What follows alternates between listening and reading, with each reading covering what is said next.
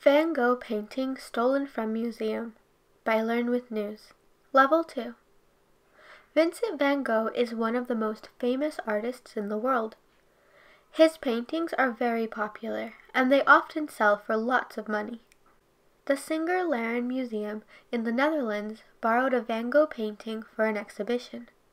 It is common for paintings to travel to different museums so people can see them. Museums work together to lend paintings and other important items.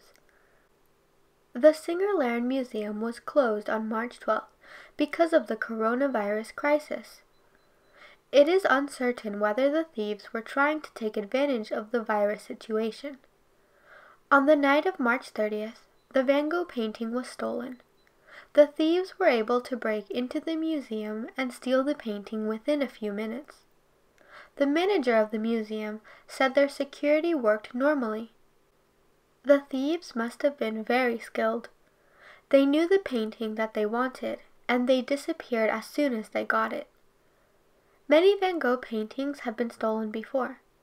In total, 28 Van Gogh paintings have been stolen in the Netherlands, but they have all been found. Some of them were found after a few weeks, and others were found after many years. It is very difficult to hide famous paintings, and all famous stolen paintings are added to a special watch list. If any of the paintings are seen, then it is very easy for the police to find them.